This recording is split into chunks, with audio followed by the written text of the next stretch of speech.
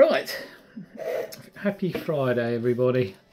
I've got a local beer tonight. This is a pale ale from Knuckle brewery on, if you can see that there, if I move my head out of the way, maybe it'll focus on that.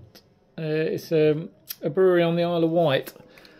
It has got Chinook, Cascade and Simcoe. It's a 4% pale ale, but I, support your local breweries and all that. I thought I'd give it a go.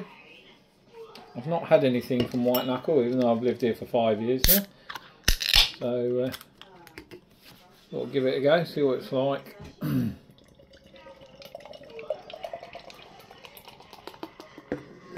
Quite see-through by the looks of it.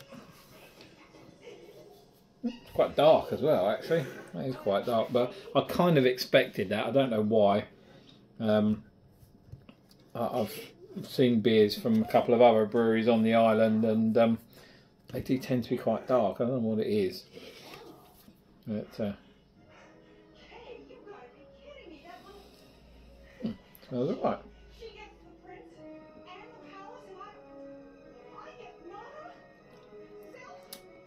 Cool.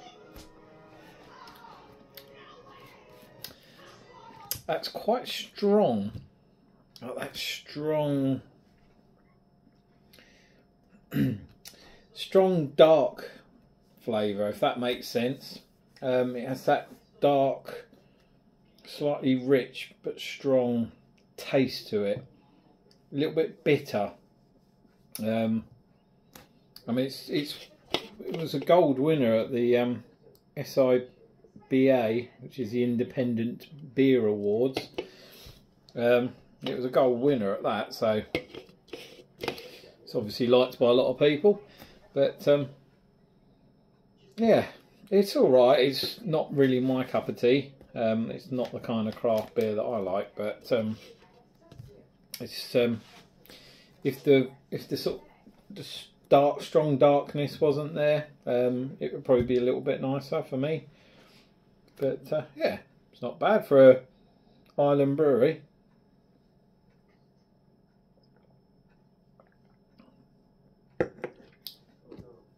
Yeah, just a little bit dark, a little bit strong, but yeah, other than that, it's not bad. And supporting a local one. So right, I've got 2 other new ones, I think, which I'll do shortly.